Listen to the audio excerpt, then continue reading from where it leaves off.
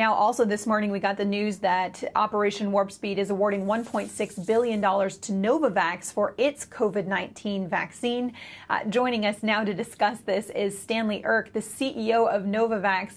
Stanley, thanks for being with us this morning. This is the largest award that Operation Warp Speed has made yet for a vaccine, with the goal of potentially having 100 million doses available by the end of this year. How confident are you in being able to meet that goal? Well, everybody's working toward that goal. We've started in early January when the gene sequence was first identified for coronavirus, and we've been using a manufacturing platform that we've been used on a lot of our vaccines over the past years to scale up, and we think we have the capability of doing that. What the grant does is it allows us to do two things in parallel. One is to conduct phase 2 and phase 3 clinical trials, which are very expensive efforts to show that the vaccine is, number one, safe, that it's effective, and that the vaccine is stable. And then in parallel, and these things are usually done in sequence, in parallel, we'll be able to manufacture large quantities at multiple locations in 5 or 6 countries. So the goal of 100 million doses by the end of the year, is this a 2-dose vaccine most likely, so that could cover potentially 50 million people? That's right. We don't know for sure yet, but that's what the purpose of clinical trials is to show whether it's 1 or 2 doses. And the scale-up is starting already, and we'll plan on start shipping the 100 million doses in the 4th quarter and be finished sometime during the 1st quarter of the year. And tell us about anything you can about the data you've seen so far. How much confidence does it give you that you'll be successful here in getting this vaccine across the finish line?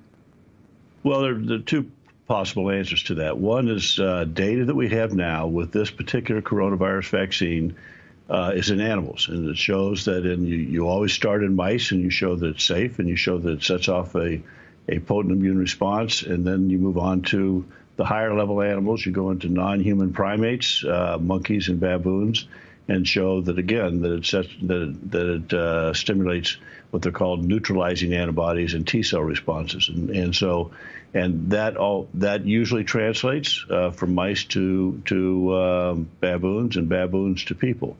In the past, we've done this with Ebola vaccine, with pandemic influenza vaccines, with an influenza vaccine where we just finished a phase 3 clinical trial where this sequence of events plays out repeatedly. So we're pretty confident that this will stimulate a potent neutralizing immune response in humans.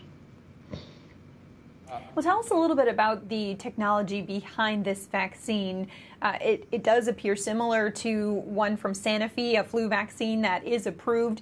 Is that right? And what is the track record for this technology? You just mentioned your phase 3 flu vaccine results that were positive. You did have that major setback in RSV a few years ago. So what's the track record?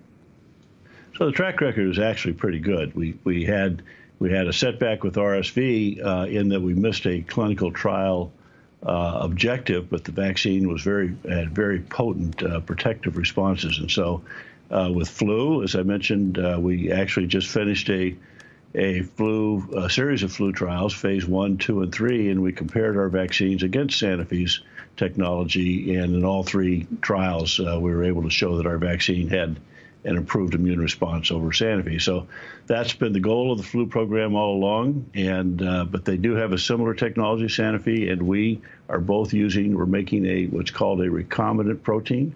Ours forms a nanoparticle, and we mix ours with an adjuvant, which is a chemical that helps stimulate a more potent immune response.